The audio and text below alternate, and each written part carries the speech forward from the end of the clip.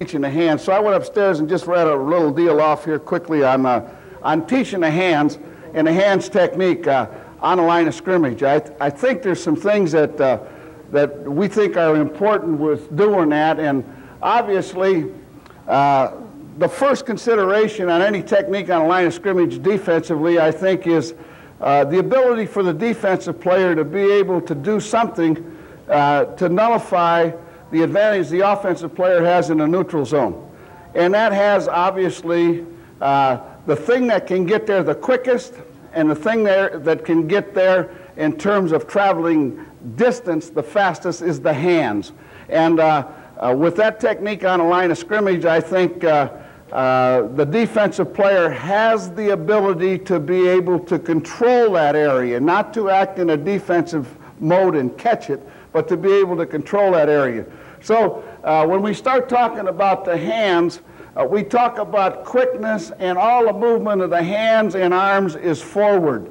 There can be no hitching with the hands, and I like to liken it to a 6-inch jab. You know, when you start to think about that distance and area that we're trying to control as defensive players, the quicker we get there, the less momentum the offensive player has coming off the football at us. And the more you wind up and hitch, the more momentum the offensive player has coming off the line of scrimmage. And so it's much like a 6-inch jab with the fighter. You know, while the fighter is winding up to land a haymaker, he's got one on his chin from the other guy. And the same is true when you talk about using the hands in terms of all the movement of the hands and arms is forward, and thereby getting the offensive player before he gains distance towards you.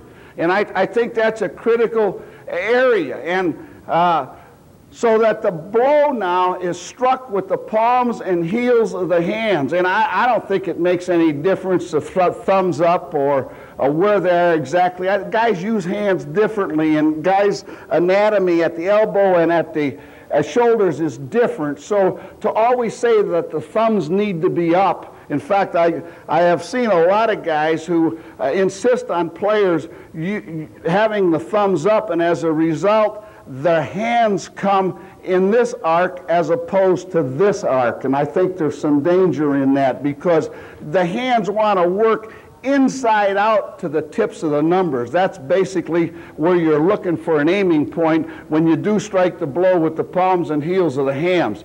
The hands want to work inside out on the offensive player. You know, one thing about the blow, it's adjustable. If you take a defensive player and put him in a stance, and then if he knows what he's doing using his hands, that blow is adjustable all the way from the point where the hand is on the ground and the left arm is ready to use, hanging there, all the way through the arc, through the offensive player. Now, when you start talking about forearm blows and those kinds of things, now you start to talk about a differential in distance in the ground, from the ground to the area where the offensive player, for example, on a scramble block, would make contact with you. So the aiming point really is the outside tips of the numbers on the offensive player's jersey, and which is the area under the shoulder pads. But it's adjustable. It may very well go to the helmet or to the shoulder pads in terms of a scramble block, all the way to the blocker who is relatively high, where you can get the good fit underneath the pads. As the blow is struck, the player wants to work to lock out. Now, if he doesn't, the only strength that he has really is in his biceps. And so what he's trying to do when he locks out is he tries to involve the muscles of the back, the bigger muscles. We want bigger muscle involvement. And the thing that we want to be sure of as we strike the blow is we want to keep our head and eyes at a constant level. Now, the thing that we try to do in teaching this is to try to make sure that we can isolate phases of this technique. And with doing that, we're trying to take the legs and the feet and the rest of the body out as much as we can, and that's why with our phases we put a guy on the knees to start with.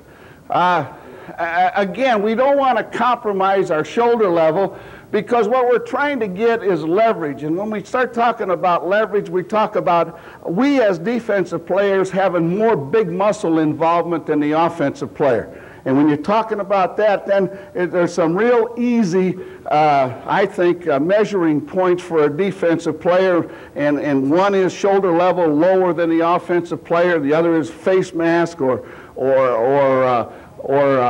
face or head and eyes lower than the offensive player. And usually, if that's the case, then you'll have a defensive player with better leverage or strength and more big muscle involvement than the offensive player. We try to stay away from stretching your strength out too much. Now, the strength of the blow itself will come from two things. One is the quickness with which the blow is struck, and the other is from the big muscle involvement. Now, when you start to look at the phases of that, we already talked about the hands and the ability to be able to lock out and then involve the big muscles of the back. And then the rest of it involves the ability to be able to roll the hips or involve the bigger muscles of the lower body. Now, I got some bad drawings here, but what I'm trying to show here is what we're trying to get in the way of the first phase of the teaching. Now, whether it's on a sled, we've done it on a wall, we've done it on the side of a gym, mats hanging on a gym, whatever.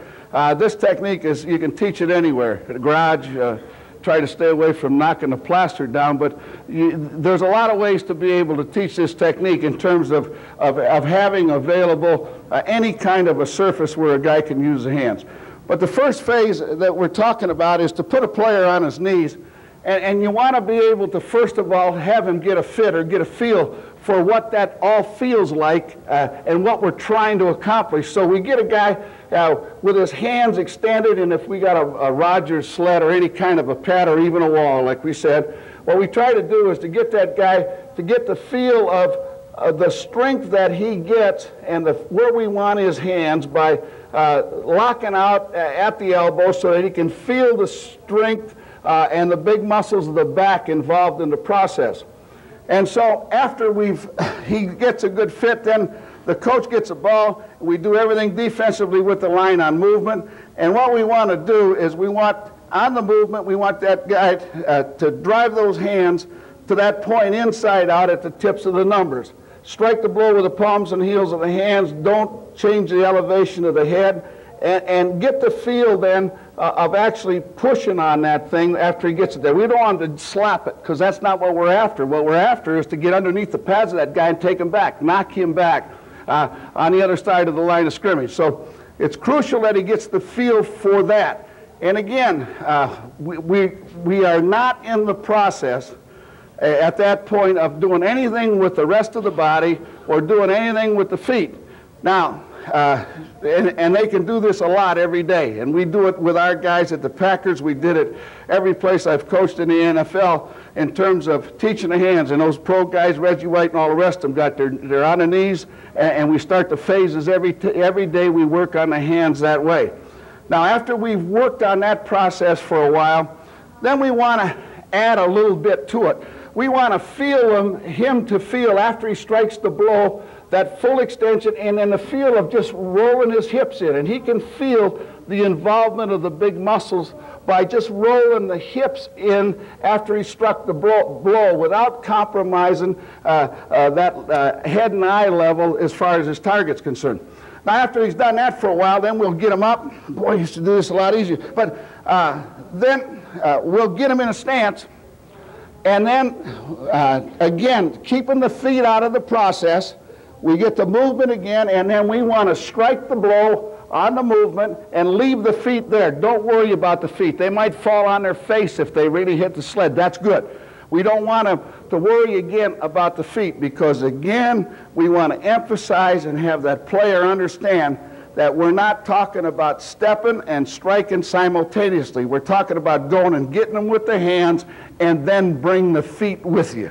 And so, again, after we have done that a while, then we will end it the way we want to play football. That is, we will strike, then we'll bring the foot, and if we're on the left side, we'd like to end up playing with our inside leg up, our outside leg back or free. And if we're playing on the right side of our defense, the same thing is true. And again, like we said, we'd like to have all left-handed kids playing because it's natural for him to take that step. But if we don't have it and the kid's not natural, then he'll strike that blow, take a step with his back foot, but then quickly take another jab step to square himself back up. So he'll play with a step and a shuffle.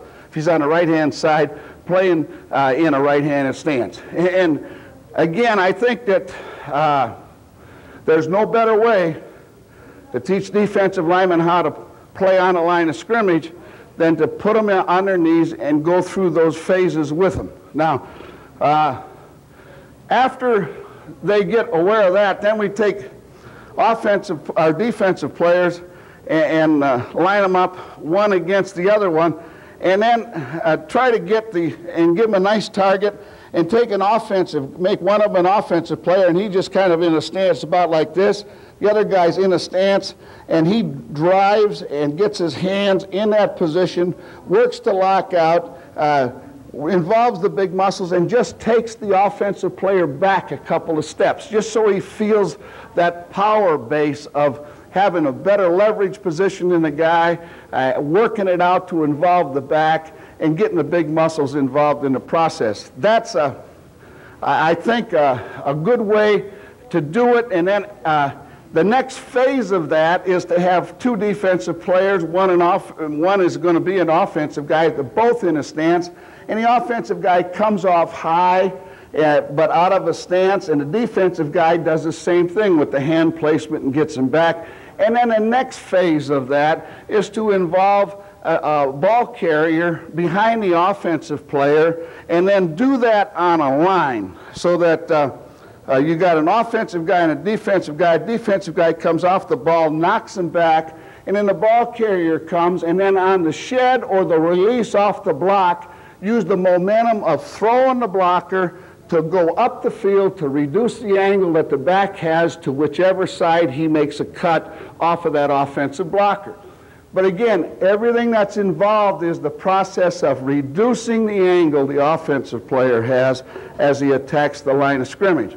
And again, the actual ability to be able to drive those hands in there and then get a hold of that blocker and shed him and move up the field is a critical part of that whole process. Now, before we move on here to the fronts we were talking about, one other thing about the hands in a pass rush, because it's hard to not talk about the pass rush when you talk about the hands.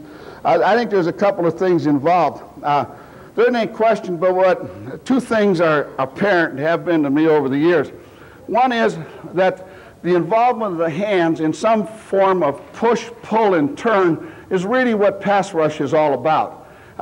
And the best pass rushers I know are guys who can maintain somewhat of a parallel relationship with the line of scrimmage up the field and force the offensive player to turn some way, either out of his stance or as the player attacks him or works to the corner of the blocker.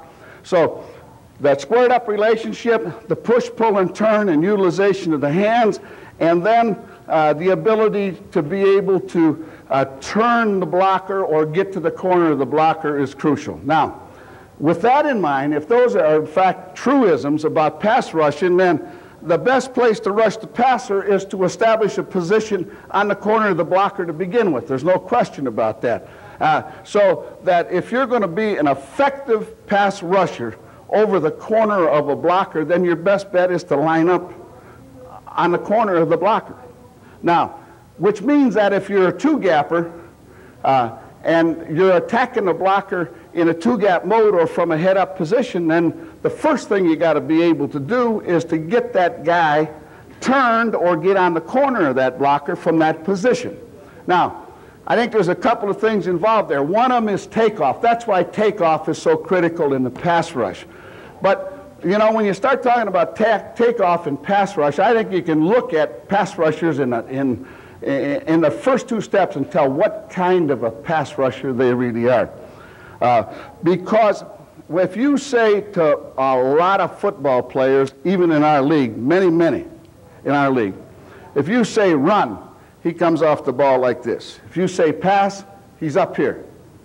Now, the thing about it, if they really understand what's going on, the thing about pass rush, and most of the time what you get is a relatively soft set from linemen. Even the firm setters are going to move a little bit or be in a position to be supple and loose to the point where there's a little bit of movement back. That guy's got to remember that what's happening there with that guy is he's establishing for himself a new line of scrimmage. So if you don't want to be up in the air playing a guy in a running game on line of scrimmage, you sure as hell don't want to be up in the air when you're back playing off of this guy when he's sitting back. So that has to do with elevation and with gaining distance up the field off the takeoff as you come off the football.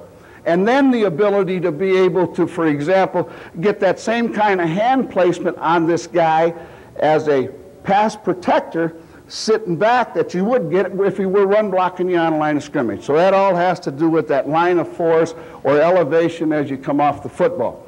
Those are critical issues in that basic part of the thing that we call pass rush. Now, there's one other thing involved, I think, that became apparent to me after a few years in this business. One is that you want to have your feet pointed towards the passer. Now, so that's easy if I'm a bull rusher rushing over the top of an offensive guard straight ahead. There's the passer, here I come, there's my feet. Where it really becomes crucial and important, I think, is when you're rushing up the field on the outside. And the point is this, and you can visualize it here, and then I think I might be able to demonstrate it. But we see a lot of 3- and 5-step drops, and we don't see many times when the quarterback is operating back there. When, as an outside rusher, the route to that guy has been in the past one where he can rip and rub it tight, and it can happen a little bit sometimes yet. But basically, what happens is if that quarterback steps up and that guy keeps ripping if I keep ripping with my inside arm, the offensive lineman just kind of rides me on by and I'm never a factor. Now, if I get to that point, however, and the quarterback steps up here, and I'm at that position where I'm rushing over the outside, and I think about getting my feet pointed back at that quarterback, then I might think about, as that guy is pushing me at this point, reaching around with my outside arm for that quarterback who now has stepped up there and get my feet pointed back downfield. Now I'm a factor on a rush on that guy. On the football, I'm a factor on a rush on that guy in terms of if he turns back my way. But if I continue to work with my feet pointed away from him, then that offensive player just kind of rides me away. And so those, I think, are crucial issues about the hands and the feet as far as the pass rush is concerned. Anybody have any question about that? About what we're saying there? Okay. All right, over and under defense now.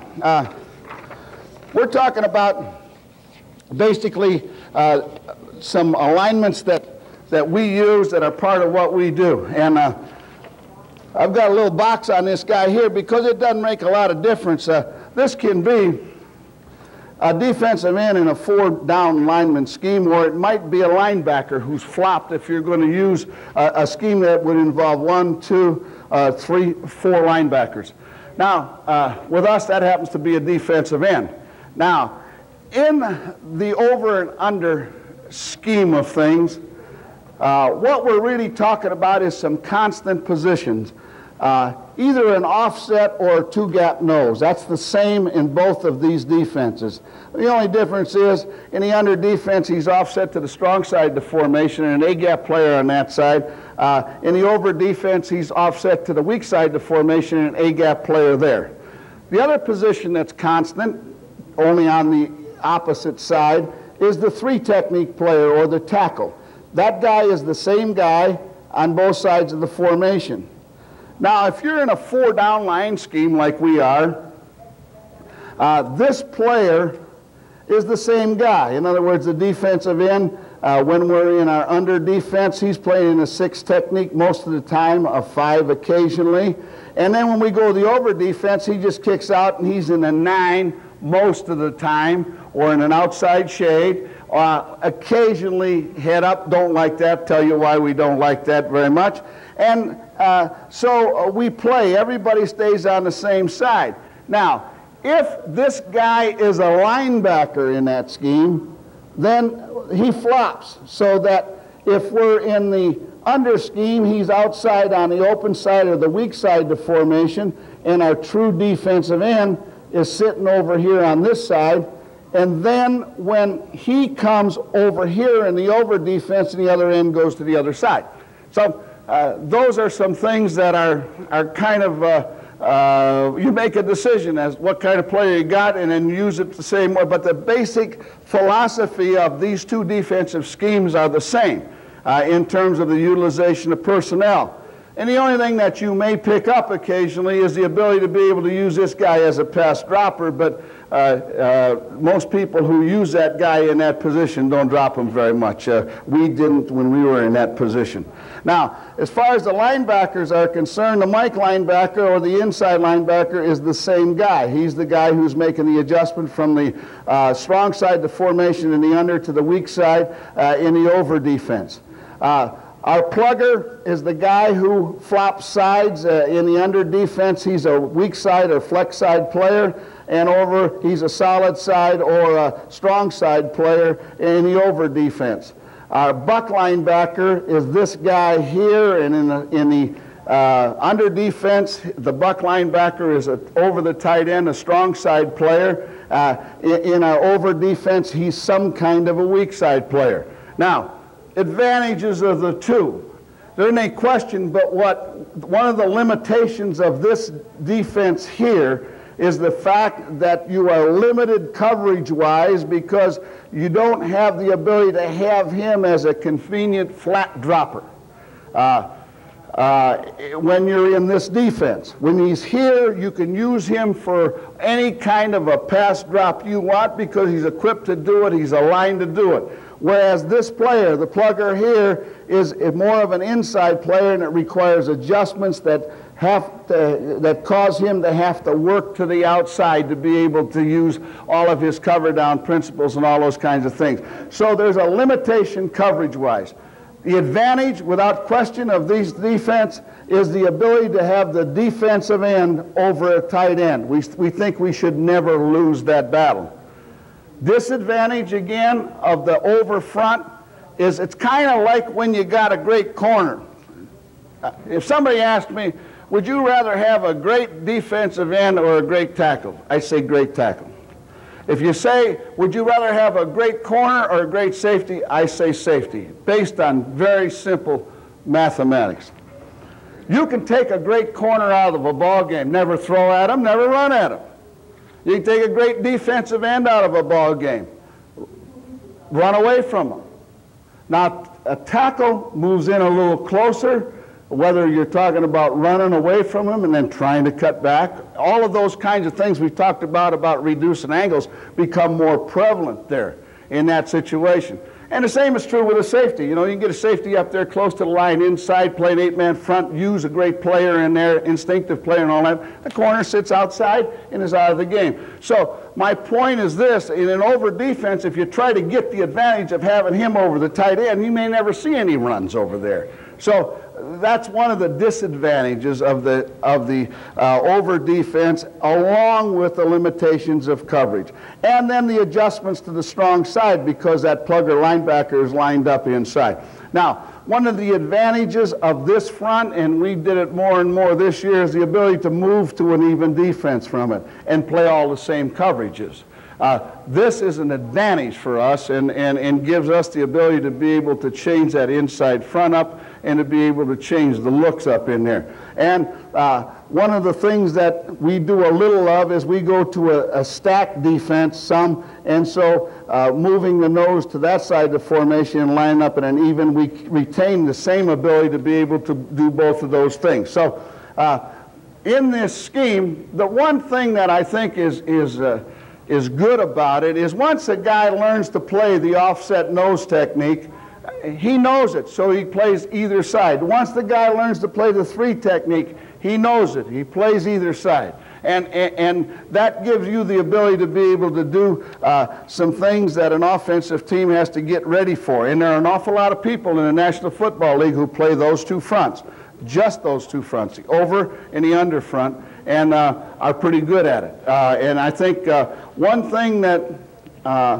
we need to talk about some is this guy in this position and this guy in this position and what we expect out of him. So this is the way that this defense looks for us in terms of basic gap responsibilities in the under defense. Depending on whether or not we have force outside him, this is the way that it looks.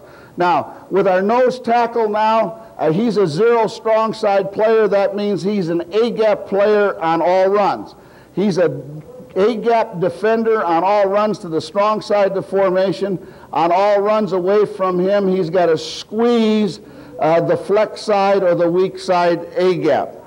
Our tackle is as a three technique player is basically a B-gap player. His responsibility is the same way, to knock him back, his hand placement, the same as if he were a two-gap player there, and his job is to maintain the B-gap, his side of the formation, all weak side or flex side runs, and then squeeze the A-gap to that side of the formation. And he's not ever going across this guy's face and compromise the responsibility of the backer on that side of the formation. So he's playing a three technique all the time, except when the plugger's going to move outside, then he may become a two-gap player for us. We'll go over that. Now, the strong side end, the strong side of the formation is playing a six technique.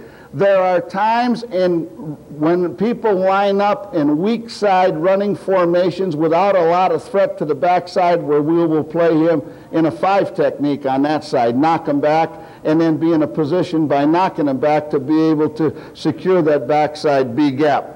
The buck linebacker, we line up in a 9. Now, we line up in a 9 with him for a lot of reasons. One of them is that we don't like to have to play so much what we call easy block on the backside of the formation, where this guy can fan it outside and he doesn't know whether or not he's getting reached, or he in fact is releasing outside, and then we're going to get some kind of a block from the inside out and all that. We would much rather line him up in a tight 9 in there and let him attack that guy from this point and get his good pass, run, reach, play coverage from there, and do all those kinds of things. So he's in a 9 a lot more than he's in an 8. He's in an 8 for us in those situations where we're playing a two-deep coverage, we want to play heavy on a tight end. Then in that situation, he would be up in there playing an 8. Our Mike linebacker is going to be in a 2 alignment, which is about 3.5 yards off the football and nose up on the guard, keying through the guard to the near back in the formation. And the reason he's lined up in that position is to give him the ability to be able to get to his front side gap responsibilities on runs to the flex side of the formation, and the ability to be able to hit a good downhill read on direct reads to this side of the formation, and to play inside out on fast reads to the strong side of the formation. So that's why he's where he is. Our plugger on the back side of the formation is in a 6 technique most of the time, except on those run formations when we think we can cheat him to the strong side, then he's lined up in a 5.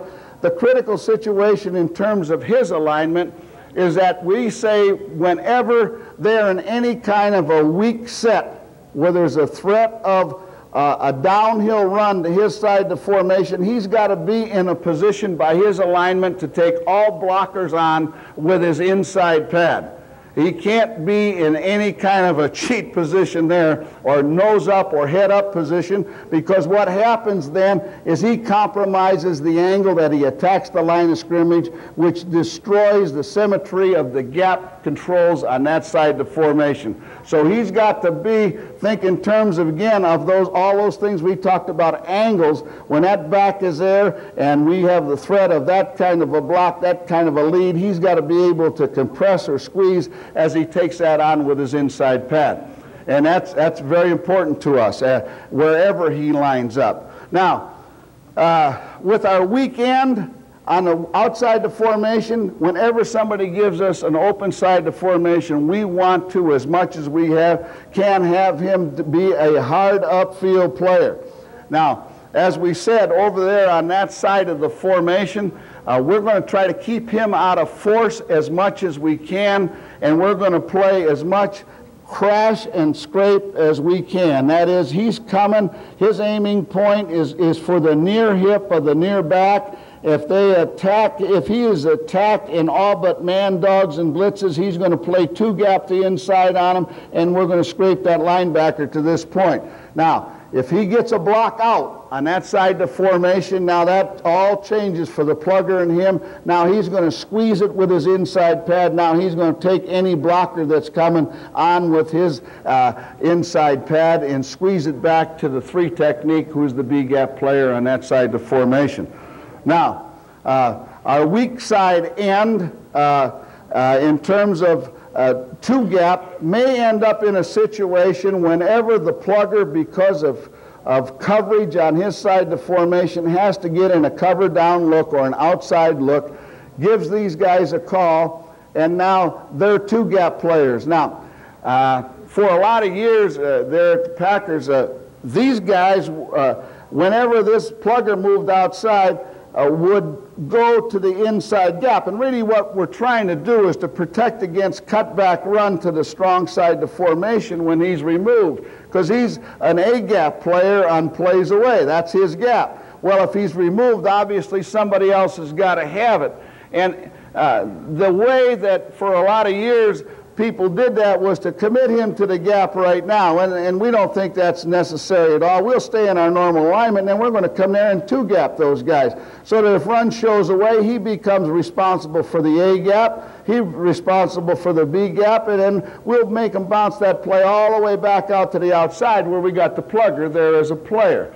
And so when we make that cover down adjustment on the weak side of the formation, it does allow us to be able to be in a situation where we're solid there and we're not just giving up 1-for-1 with those guys.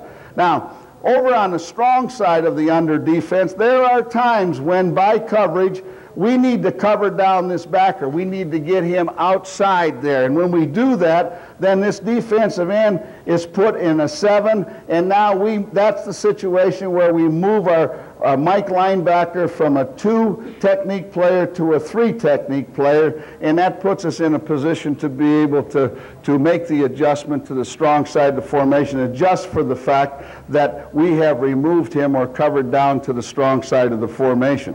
Now, again, we don't change much of that. And the only thing that we change some here is that we do need to be able to at times make the adjustment with the gap control here between our nose and our Mike linebacker, and we will make a jam call here now and then where he'll move to a 2-gap on it, and he becomes the front side player on any weak side runs, and that lets that Mike linebacker hang backside a little more and put in that position to be able to play those gaps. But in the under defense for us, there's a couple of things. We got to win the battle over the tight end. That's crucial for us. The guy has got to be a real active player on the weak side of the formation where we got a chance to get up the field with him, and then from then on, everybody else is a downhill aggressive player. Now, when we go to the over defense, now these guys are the same. The only difference is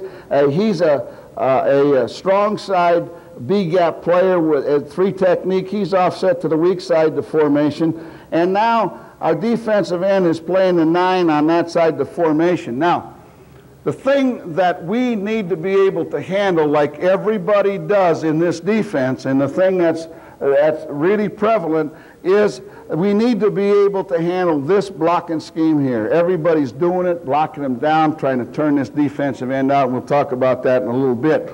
Now, we also need to, with this defense, be able to, as much as we can, get this guy out of this position. We don't like that. That position is a tough position for a guy who's basically an upfield guy, not a 300-pounder like those other guys are. And as a result, we look for opportunities to be able to cheat this alignment some, where we can kick this defensive end outside in the position he plays best, kick him back to the inside here, and then put him in this cheat whenever we're in formations that will allow us to be able to, with strong flood sets, play to the strong side of the formation and get this linebacker in a position where we can pick him up, so that the gap control is this way, and this way, as opposed to him having to come off of a two-gap when maybe he's not the same kind of physical player we would like to have lined up in that position. Now, so the nose is a zero weak player. We may change that up with the jam call some, where we're going to two-gap in there, bring him to the front side, and he's a downhill player. Then on the back side of the formation, they just switch gaps by call in that situation. The three technique is the same. The weak end is in a 5, and we'd like to get him out of that position, like I said, as much as we possibly can, because of the kind of player he is in that position. And then with the rest of it, the buck linebacker is playing either in the hip position when he's in the 5, on the line of scrimmage when he's in a cover down because there's another tight end in the game, or in the cheat position inside. Those are the three positions that linebacker plays on that side of the formation. Again, now with our plugger, he, like when he's over on this side of the formation, has to be in a position to be able to take all of these blockers on with his inside pad at a good angle and compress or squeeze off the down block from the tackle in that situation. That's important, and that's a crucial part of what we need to be able to do over there on that side of the formation with him. And obviously, we think that this guy's got to win all the time whenever he's lined up over a tight end, if they elect to run the football there. And that's part of the problem with the defense in our league. If that's Reggie White on a tight end, they say, so long, we're going someplace else and going to run the football away from him. And the trick for us is to be able to take this guy, move him around some, and keep him involved in the game, obviously. And so that his position most of the time is a 9. Now, some things about these alignments as far as the nose tackle is concerned and his responsibilities. You know, if he's a 0, he's going to knock him back. He's going to play the play side A gap. If pass shows, he's an inside rusher away from the 3 technique, and he plays that way. Now, if he is in a 0 strong technique now, again, it's all the same for him, and the only difference is in that position, he is really a backside A-gap player, and the Mike is a frontside A-gap player unless we change it. And he's got the responsibility of having to work up the field in that crack all the time, regardless of where he is. So if they try to scoop him in here and come off, he can't get two-hatted. He's got to work up the field in that gap. And the same is true when he's a nose player. We still want to do the same thing with him. We still have to be able to ensure that he's in that gap. And we don't get all paranoid about the fact that he may lose the front side gap, because we think that's a logical inside adjustment for this guy, even though he's a backside gap player, that once his colored jersey appears, we just want it to appear up the field so that he's got a good downhill scrape angle to that gap. But again, it's all downhill, and none of it's parallel or across the top in those situations. Again, when he's a backside A-gap player, any sort of block back, he's got to squeeze that gap and then maintain his own A-gap. Now, when we talk about the 3 technique tackle, again, we got the same thing going that we talked about before in terms of this guy has to be in a position to be able to defeat this guy here, the offensive guard. And is always the case whenever he's lined up in a gap type position here with a wide shade, he's got to read inside and feel outside. That would be much the same as if in the 34 defense we were playing what we'd call 44. He's in a 4 technique. He is going to feel this and read this, always. Always read inside, feel outside. That's the way he's got to play. Because here's the ball. That ball, the person with the ball is the guy who can hurt him. So we don't want him looking out here. We want him keying and reading inside and always feeling anything that's going to occur to him from the outside. And as we said, the things that that bother him the most are if people get bent on double pushing that and staying on it. Just push it right back in the linebacker. That's the toughest thing can happen to you in that defense. If people are physical enough to be able to do that and patient enough to do it, that's the toughest thing. Don't worry about blocking him. Just get behind him. I mean, that's what happened to us when we were in that 5 linebacker Eagle defense a lot. People just all of a sudden decide, hey, with the flow nose in there and the penetrating tackle, they were going to take the penetrating tackle away from you. And that's what hurts that defense about as much as anything. So anyway, that sort of double team, now your nose in that situation has got to be a great player. You know, and he's got to be able to play the trap, and that's no problem from the inside. The double, and then occasionally people will line up and try to get some kind of a wham on him, either from the outside in or from the inside out, and he's got to be aware of all of those things that can happen to him. One thing about his position, as you look at the 3-technique tackle and you look at the rush lanes, here the tackle is rushing here in the over defense, the end is rushing here. They usually got to bring him out to do it if he's involved in a pattern to use a back. We like that about it.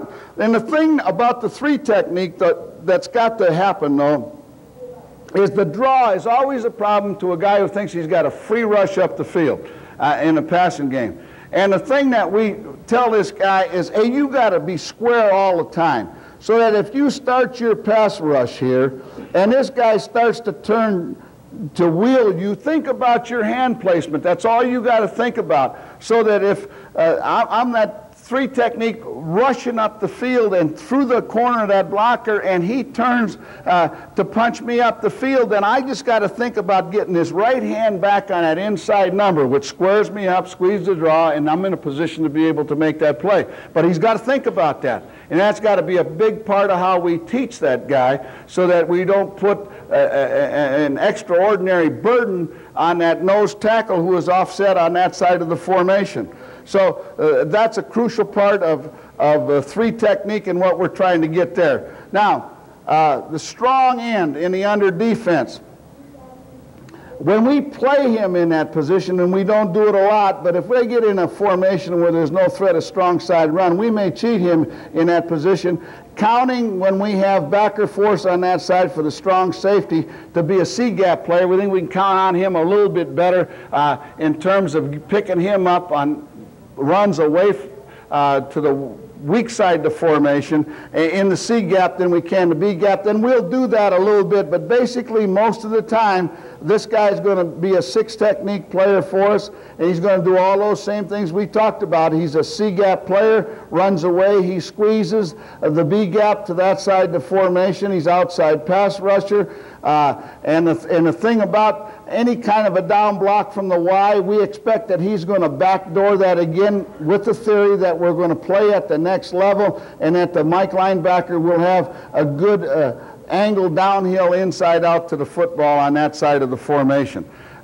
This guy, for us, is a good player. Obviously, that's Reggie White in that position. And the thing that we constantly are trying to do is to find ways to be able to keep him involved in the ball game more. And obviously, one of the things that we can do is to play him closer to the ball, and we do that some with him, and he handles most of those tackles that he lines up over in that situation. Now, with our strong end in the or the flop backer, if we're playing our over defense, with that 9 technique, we like him pointed down at the tip of the shoulder, and his angle is right through the outside shoulder of that defensive end, of the offensive tight end. And what we're trying to do with him, obviously, is to say that you ignore everything that this guy does, except that if he tries to turn you out, you squeeze. We're not going to put him in force very much, except if we're in man, dog, or blitz. We're going to try to have either a corner rolling up outside him or a strong safety coming up outside him, so he can be a hard player, a pass rusher from that position. And if people want to try to protect with a tight end on him, we like that matchup most of the time. Most people don't. And so they will try to bring that tackle out or a back on him. We like that too. So there are lots of things about the passing game we like in terms of the rush with this guy. It's just that we're limited so much coverage-wise because of the alignment of that plugger in that situation. if they get in any kind of a situation where they got a close wing in there, whether we're talking about our buck linebacker or we're talking about our defensive end, we don't ever bring this guy out over the top of him. We always play tough in the crack, and the read is always here, and it's always field here. We want to play hard and aggressive up the field through that crack all the time. Again, whether it's the under defense with our buck linebacker there or with our defensive end there. And when we can get that done and maintain what we call the hard corner, where we're pressuring up the field there, we're always a lot better football team. We try to stay away from situations and circumstances where we're in an 8 or head up. Again, we don't want to get involved in all those easy block reads, or is he reach blocking me, or is he releasing? We would rather have this guy in this position where there isn't any question about the collision course there and what he's going to do in terms of a hard player. He's like our buck linebacker. Anytime he gets any kind of a down block, we expect him to play at the next level in the position normally occupied by the tackle, so that he's forcing and closing that C gap in those situations. Okay? Now, in terms of our weak side of our defense, the weak end and our under, again, it's the same thing that we have talked about. We want him about 1.5 yards outside, pointed in. On the weak side, we want his aiming point to be the near hip or the near back. If he gets any kind of attack from the near back on his side of the formation, we want him, we're going to be most of the time playing what we call, again, crash and scrape. So he's going to two-gap him to inside arm control, and now that backer is going to scrape to this side of the formation, and he plays it two ways. If we play in crash and scrape force, then he's the force guy. He's got to get everything inside him as he comes to this point. If we got a corner forcing outside, then he's going to be an alley player or a cutback player when he crashes and scrapes there. So we have two different ways that we play it. Now, in terms of the end force, if he is a force guy because we're in man, dog, or blitz, then he's going to come off the corner there. He's going to put everything on his inside pad, and he's going to compress it there as deep as he can and still maintain this lane on this side of the formation. That is the lane between him and the 3 technique. In passes, he's all contained rush force. Now, when we are in situations in the over defense with our defensive end here on this side of the formation, we got some things we don't like about that. Like I said, from a physical standpoint there, the matchup with this guy over the top of the offensive tackle from a physical standpoint, and obviously he's a two-gap player whenever he's a 5 on plays away from him. He's got to take that gap, and now we got to hold him for any kind of a reverse in there, whereas when he's an outside player and we got our whip linebacker stacked behind him on that side of the formation, then he becomes the backside B-gap player on plays away, and now he's the reverse player or the player up the field on the backside of the formation. Okay? Basically that's the way it looks for us with our buck linebacker. With our Mike linebacker is always a downhill player. There is no outside shuffle. He is always downhill, scribing the arc inside out to the ball. Any type of a lead or direct read play at him, he is going to make it look like he's going to put it on his outside shoulder, go to a two-gap, and then a win inside so that that ball is going to bounce out to our defensive end and our safety on that side of the formation. In the over defense, his reads and his responsibilities are always stay constant in terms of the offset nose or the two-gap nose. He's a backside player. If the two-gapper gets reached, then it's going to happen up the field and he's going to scrape it downhill.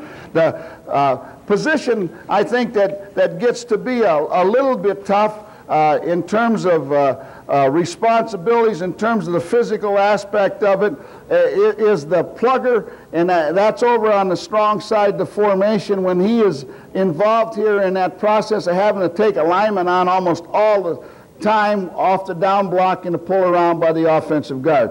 So You know, when you start looking at putting defensive schemes together, there's a couple of things involved. I think you want to get as much variety in it as you can, but you want to stay as constant as you can with the techniques, the reads, and the keys that you're teaching with them. So that's essentially it. I think, Bob, we're going to, in a second here, open it up to questions and take it from there, huh?